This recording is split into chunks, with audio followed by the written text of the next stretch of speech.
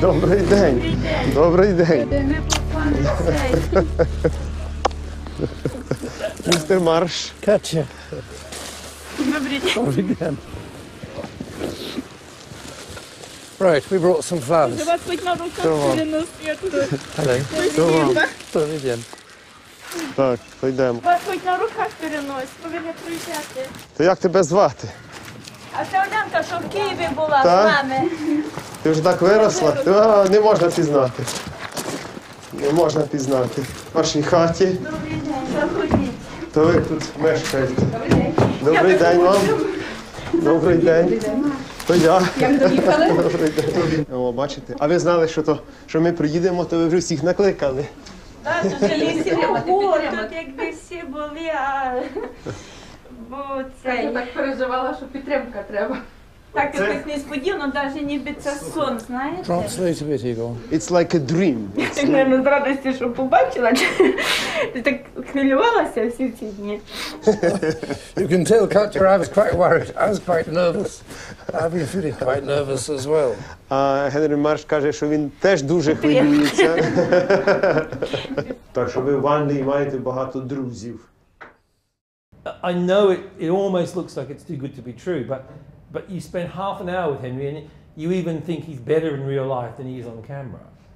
He's just so naturally charming and erudite and funny and self-deprecating. He's just total find.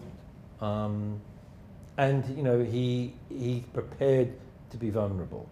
The biggest gift of all, you know, he's not pushing a party line, he's not playing Surgeon Superman. No? So yeah, I know it seems like a scripted event, but it was a struggle to keep him from not coming out with that stuff. It's a struggle to find quiet moments with him. I'm not good at confrontation or adversarial filmmaking. Some people are, and films need to be made that show bad people doing bad things. But that's not me, and I'd much rather get close, and people can understandably say too close. I don't know what too close is in the end, but perhaps I could be accused of that. He isn't a saint, and I hope, but I'm not the one to judge. I hope he doesn't come across that way.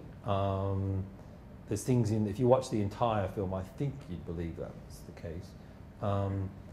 But in the end, you know, for me, the closeness is the reward rather than the opposite.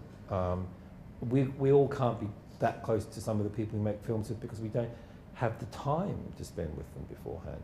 But the trust and the love that you can try and generate seems to me a better use of our skills. And ethically, I feel much more comfortable about that.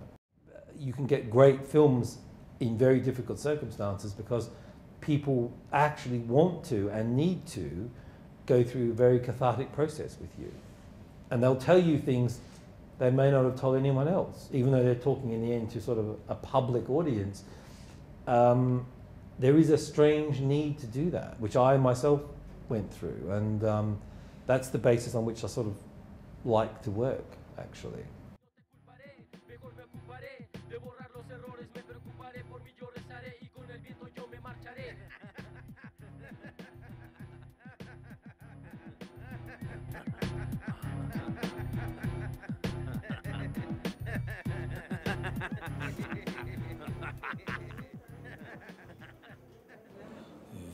Cuando te den el uso de fieles, todo lo que quieras decir además lo dices, ¿eh?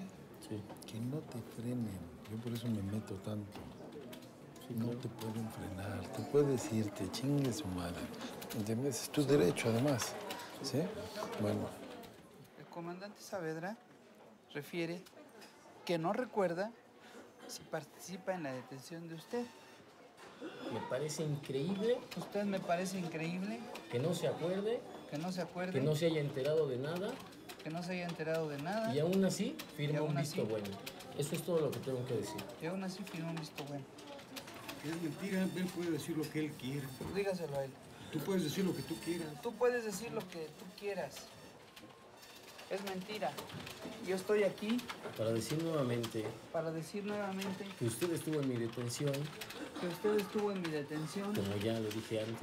como ya lo dije antes. Y yo le decía a usted que si me podía informar de qué me estaba acusando, mientras usted me daba manotazos en el pecho. Y me decía, no te explico nada, cabrón. Tú ya sabes de qué te estoy hablando. ¿Dónde están los otros? Que es obvio que está mintiendo el señor. Le pido que me vea a mí. Espéreme. Que es obvio que está mintiendo el señor. Véalo, porque el careo es cara a cara. Pero véalo, usted a él. ¿Usted tenía huellas mías? ¿Les pregunta? Sí. Le pregunta. No tengo yo forma de tener huellas de la gente. Así. This was a funny cutting situation because I'm the co-director of the film. He's a lawyer who shot this stuff, not as a film. They're human rights lawyers. They were going to document the abuse of justice in Mexico. But they didn't know, the story ended up being so good that they thought, well, we'd make a film out of this, but they didn't know how to do that. So I got involved through the producer, and we just had this fantastic summer in Mexico cutting the film. So in that case, we're both editors playing with each other's strengths and also directors at the same time. Interesting dynamic.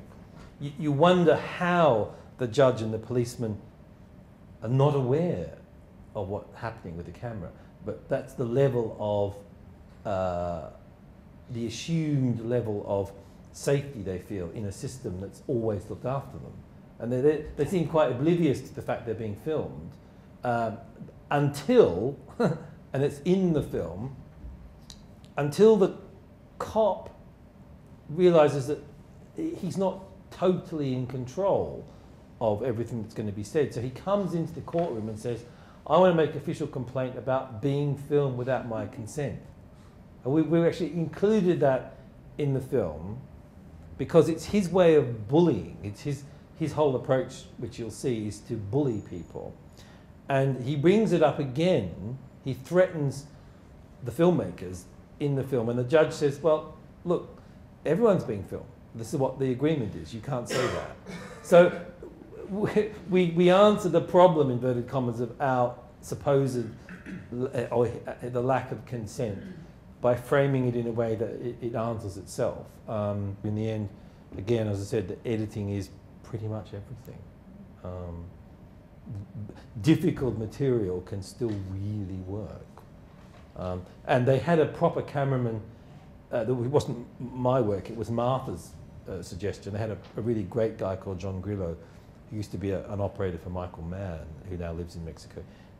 They got access to the prison again for a week, and he did all sorts of lovely shots in and around with Tonio and stuff. So it's got this, we used a lot of those pictures to try and rescue some of the other ropey stuff in there.